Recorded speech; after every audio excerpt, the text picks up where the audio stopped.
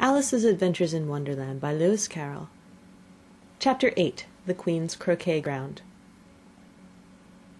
A large rose tree stood near the entrance of the garden. The roses growing on it were white, but there were 3 gardeners at it, busily painting them red. Alice thought this a very curious thing, and she went nearer to watch them, and just as she came up to them she heard one of them say, "Look out now, Five! Don't go splashing paint all over me like that." "I couldn't help it," said Five in a sulky tone. "Seven jogged my elbow." On which Seven looked up and said, "That's right, Five, always lay the blame on others." "You'd better not talk," said Five. "I heard the Queen say only yesterday you deserve to be beheaded." "What for?" said the one who had spoken first. "That's none of your business, too," said Seven. "Yes, it is his business," said Five, "and I'll tell him. It was for bringing the cook tulip roots instead of onions." Seven flung down his brush, and had just begun, "Well, of all the unjust things," when his eye chanced to fall upon Alice as she stood watching them, and he checked himself suddenly. The others looked round also, and all of them bowed low. "Would you tell me," said Alice a little timidly, "why are you painting those roses?" Five and Seven said nothing, but looked at Two. Two began in a low voice, "Why, the fact is, you see, miss, this here ought to have been a red rose tree, and we put a white one in by mistake, and if the Queen was to find out, we should all have our heads cut off, you know. So you see, miss, we're doing our best afore she comes to—" At this moment Five, who had been anxiously looking across the garden, called out, "The Queen! The Queen!" and the 3 gardeners instantly threw themselves flat upon their faces. There was a sound of many footsteps, and Alice looked round, eager to see the Queen. First came 10 soldiers, carrying clubs. They were all shaped like the 3 gardeners, oblong and flat, with their hands and feet at the corners. Next the 10 courtiers. These were ornamented all over with diamonds, and walked 2 and 2, as the soldiers did. After these came the royal children. There were 10 of them, and the little dears came jumping merrily along hand in hand in couples. They were all ornamented with hearts. Next came the guests, mostly kings and queens, and among them Alice recognized the White Rabbit.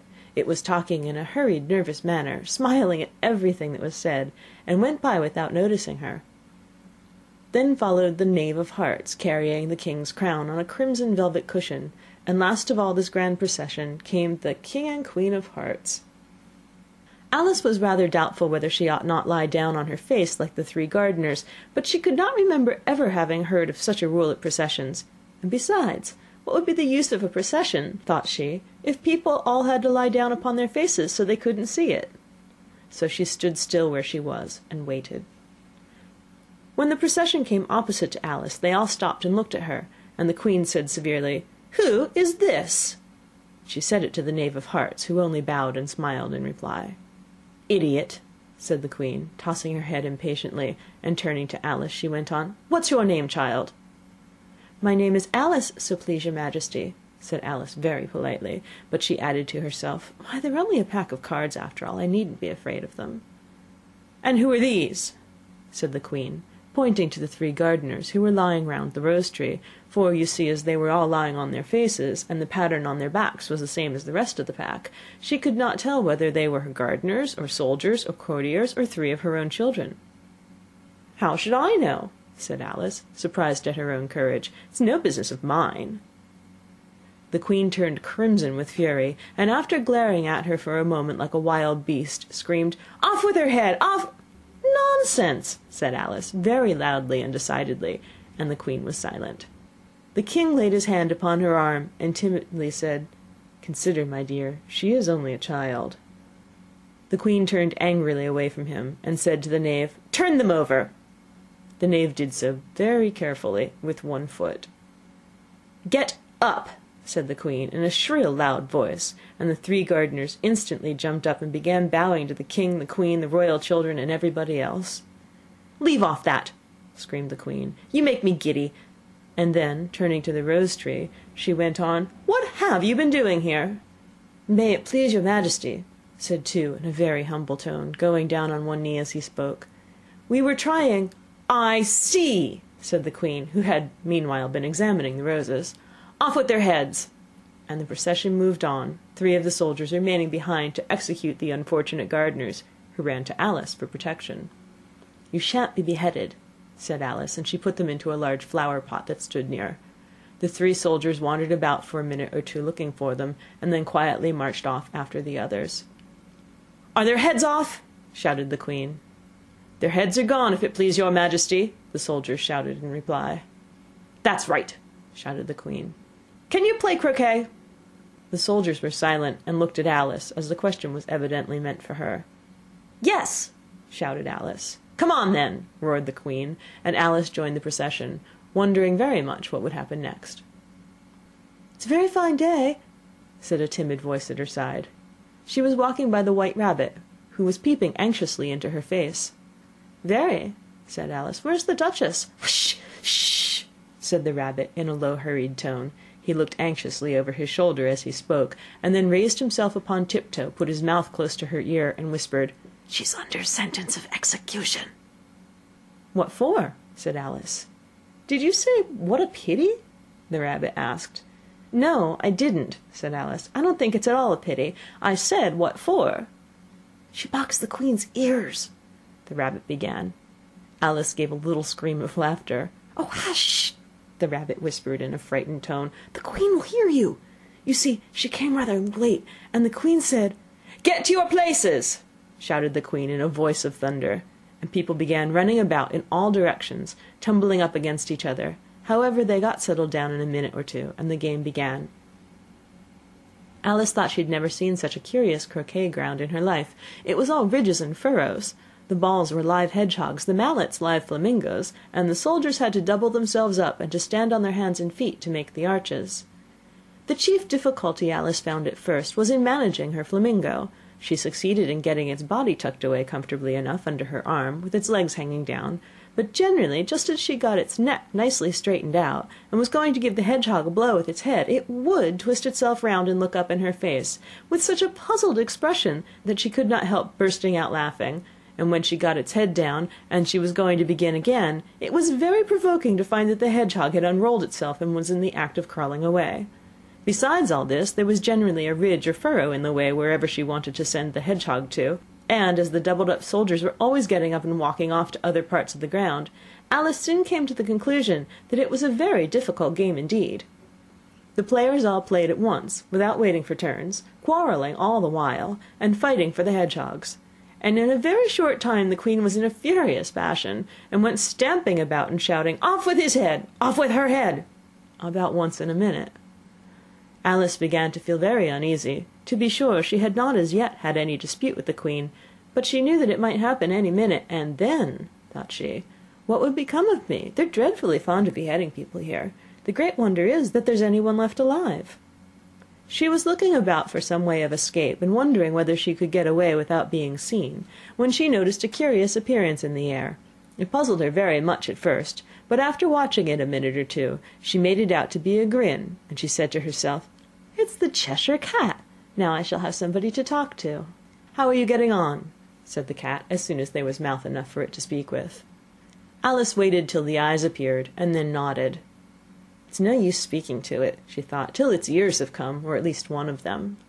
In another minute the whole head appeared, and then Alice put down her flamingo, and began an account of the game, feeling very glad she had someone to listen to her. The cat seemed to think that there was enough of it now in sight, and no more of it appeared. "I don't think they play at all fairly," Alice began, in rather a complaining tone, "and they all quarrel so dreadfully one can't hear oneself speak, and they don't seem to have any rules in particular. At least, if there are, nobody attends to them. And you've no idea how confusing it is, all the things being alive. For instance, there's the arch I've got to go through next, walking about at the other end of the ground. And I should have croqueted the Queen's hedgehog just now, only it ran away when it saw mine coming." "How do you like the Queen?" said the cat in a low voice.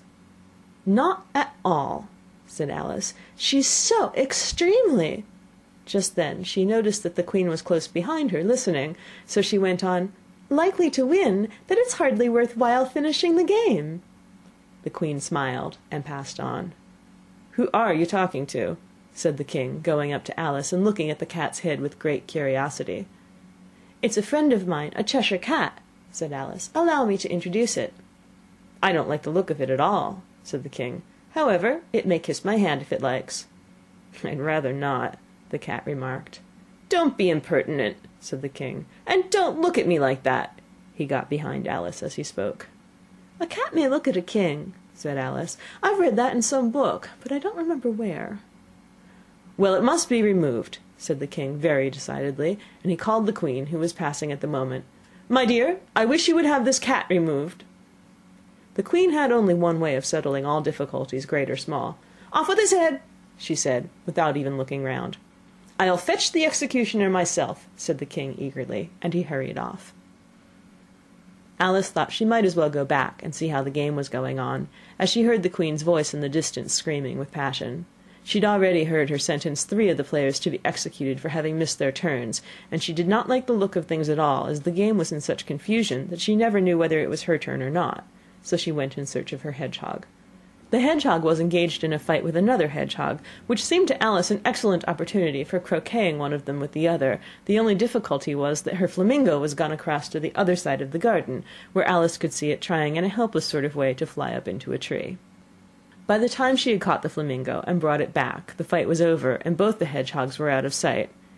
"But it doesn't matter much," thought Alice, "as all the arches are gone from this side of the ground." So she tucked it away under her arm, that it might not escape again, and went back for a little more conversation with her friend. When she got back to the Cheshire Cat, she was surprised to find quite a large crowd collected around it. There was a dispute going on between the executioner, the king, and the queen, who were all talking at once, while all the rest were quite silent and looked very uncomfortable. The moment Alice appeared, she was appealed to by all three to settle the question, and they repeated their arguments to her, though, as they all spoke at once, she found it very hard indeed to make out exactly what they said. The executioner's argument was, you couldn't cut off a head unless there was a body to cut it off from, that he had never had to do such a thing before, and he wasn't going to begin at his time of life. The king's argument was that anything that had a head could be beheaded, and that you weren't to talk nonsense. The queen's argument was that if something wasn't done about it in less than no time, she'd had everybody executed all around. It was this last remark that had made the whole party look so grave and anxious. Alice could think of nothing else to say but, "It belongs to the Duchess, you better ask her about it." "She's in prison," the queen said to the executioner. "Fetch her here," and the executioner went off like an arrow. The cat's head began fading away the moment he was gone, and by the time he had come back with the Duchess, it had entirely disappeared, so the king and the executioner ran wildly up and down looking for it, while the rest of the party went back to the game. End of Chapter 8. Read by Kristen McQuillan, Tokyo, Japan, December 15th, 2005.